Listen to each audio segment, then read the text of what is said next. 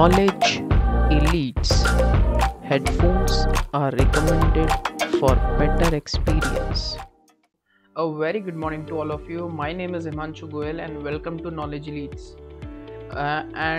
Before starting the video, I wish you happy and happiest Holi. May this festival of colors fill colors in your life for every shade of you.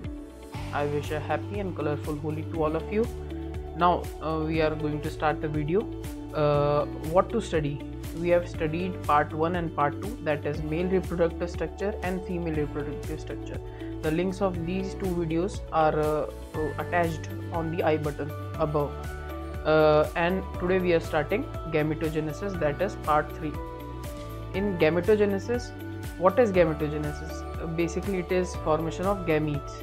Like in the primary sex organs of the humans, like testes in males and ovaries in females, produce gametes, that is sperm in spermatogenesis and ovum in oogenesis respectively.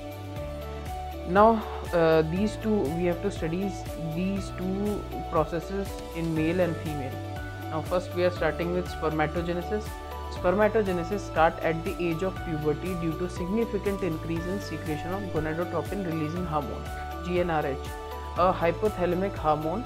Increased level of hormones act at the anterior pituitary gland and stimulate secretion of two gonadotropin, that is luteinizing hormone LH and follicle stimulating hormone, that is FSH. LH act at Leydig cells and stimulate synthesis and secretion of androgen, which stimulates the process of spermatogenesis. And similarly FSH acts on Sertoli cells that helps in spermatogenesis. In testes, immature male germ cells, that is spermatogonia, produce sperms by the process of spermatogenesis. And now we have the diagram of it. Please follow the diagram accordingly. Spermatogonia is diploid and contains 46 chromosomes. Some of them are called as primary spermatocytes. Spermatogonia is a single unit of the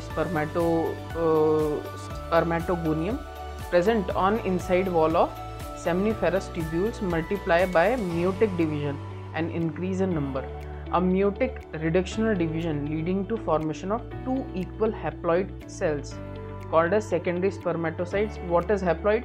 Haploid means half the number of the total chromosome in a diploid cell. Means it is 46 in humans, then it is a 23 chromosomes each. The secondary spermatocytes undergo a second meiotic division to produce 4 equal haploid spermatids.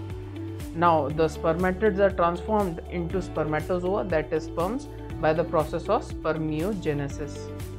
After spermiogenesis, sperms heads become embedded in the Sertoli cells and finally released from the seminiferous tubules by the process called as spermiation. As you can see in the diagram, we have that process of spermiation. Now structure of sperm. If you are able to see the diagram, then please follow the diagram accordingly. It is a microscopic structure composed of a head, neck, middle piece and a tail. A plasma membrane envelops the whole body of sperm. Sperm head contains an elongated haploid nucleus, and anterior portion of it is covered with a cap-like structure called as acrosome filled with enzymes that help in fertilization. The function of acrosome we will study in the fertilization part of this chapter. The middle piece possesses numerous mitochondria which produce energy for the movement of tail, essential for motility of sperms during fertilization. The human male ejaculates about 200 to 300 million sperms. That is a big amount, guys. That is a big amount. 1 million equals to 10 lakh. Then you can calculate what is the quantity of sperms produced during the ejaculation. During coitus, for normal fertility, at least 60% of sperms should have normal shape and size, and at least 40% should show vigorous motility. Motility and motility is different. motility. This is motility.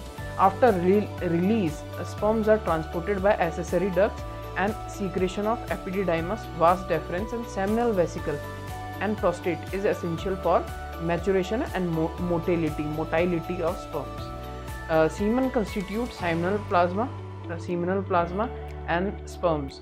The function of accessory ducts and glands are maintained by the testicular hormone that is called as androgen. Now that's over. We are coming to oogenesis. The process of formation of mature female gamete is called as oogenesis.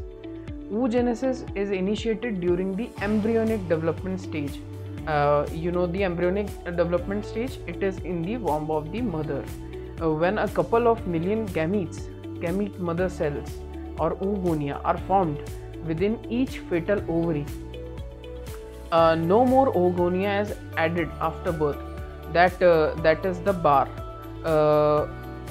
These cells start division and enter into prophase 1 of meiotic division and gets temporarily arrested at the stage that is called as primary oocyte.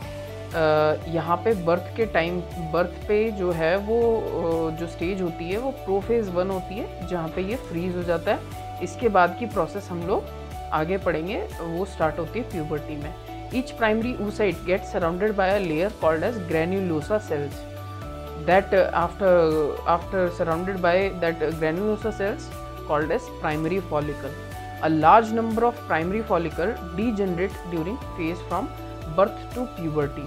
Thereafter, at puberty, only 60,000 to 80,000 primary follicles are left in the ovary. The primary follicle gets surrounded by more granulosa cells. A new theca are called secondary follicle. The secondary follicle soon transforms into tertiary follicle characterized by fluid-filled cavity called as antrum. Now, please follow the diagram.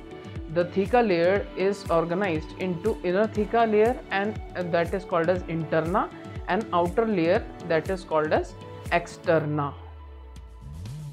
At this stage, primary oocyte inside tertiary follicle grows in size and completes first meiotic division. It's an unequal division resulting in formation of large haploid secondary oocyte and tiny first polar body. Secondary oocyte retains bulk of the nutrient-rich cytoplasm of primary oocyte. The tertiary follicle further changes into mature follicle or called as Graafian follicle. Now this is the final follicle, after which the secondary oocyte get released from the Graafian follicle. Before release, secondary oocyte forms a new membrane called as zona pellucida, and after that the secondary oocyte is released from the ovary by the process called as ovulation. Now we are ending this video. Please like, share and subscribe my channel Knowledge Elites, and guys, have a knowledgeable day ahead and thanks a lot. Bye bye.